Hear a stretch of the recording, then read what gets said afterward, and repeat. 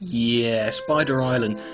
This film got underway and the first thing I noticed was the sound was a bit buggered. And it's dubbed so badly that it's beyond belief. But I'm going to try to ignore it for the sake of the review.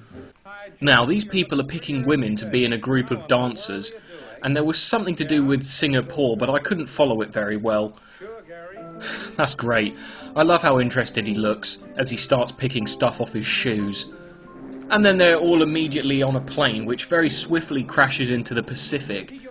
And there's a shot of a guy sitting in a broom cupboard pretending to be a radio operator. Oh yeah, because they'd definitely be alive after a horrendous crash like that. This is ridiculous. I mean, we're 10 minutes in, and even the most basic questions about the characters and the plot remain unanswered. Who the hell are these people? What is going on? Why should I care?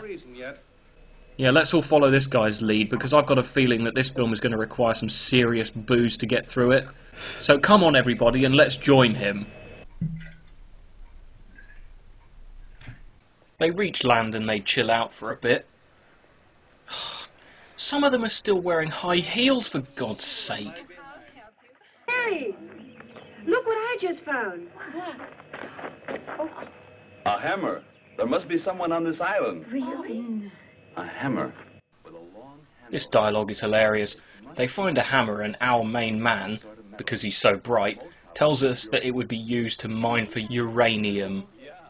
Brilliant. Come on, let's go and find out. There's a cabin and a pointlessly dead guy. That is the worst dead acting ever. That does not look like a spider. So they rob the old man's cabin and they decide to live there until they can leave. Maybe there are more of them. We found the professor's trunk full of stuff. They'll certainly be useful.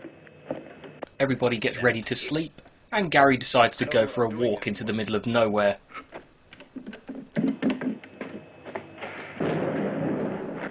Clumsy bastard, look at that!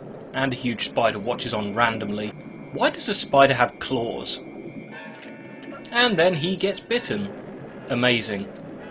Now, unlike Peter Parker, Gary doesn't become Spider-Man. Nope. He turns into an ugly fucker. Anyway, she dies, whoever she is. Anne. Oh, it's horrible. Oh, Georgia, the professor's been killed. Gary's disappeared, and now we've just buried Linda. Which one of us is going to be next?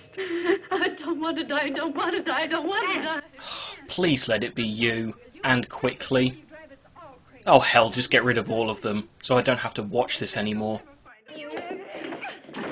They all argue, and there's a fight, and... 28 days. 28 long days and nights. And nobody even knows we're here. Wait, what? They've been on the island for a whole fucking month. When did this happen? What's happened to Gary? And what's happened in the last month?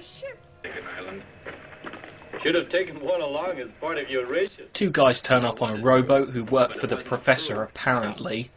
That would be the dead guy at the beginning. And one guy goes to the cabin and the main lady points a gun at him. But he just laughs in her face.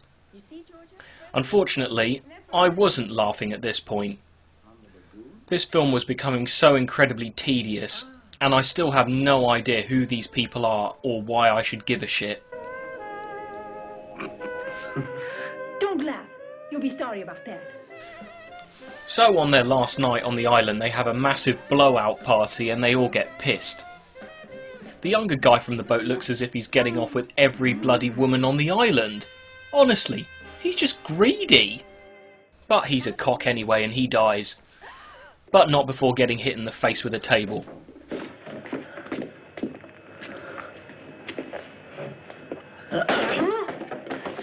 Another woman dies as well. Is he meant to be the wolf man or what? I swear he was bitten by a spider. They chase after Gary with flares, and he runs into quicksand and dies. What a completely pointless film. 1.5 out of 10.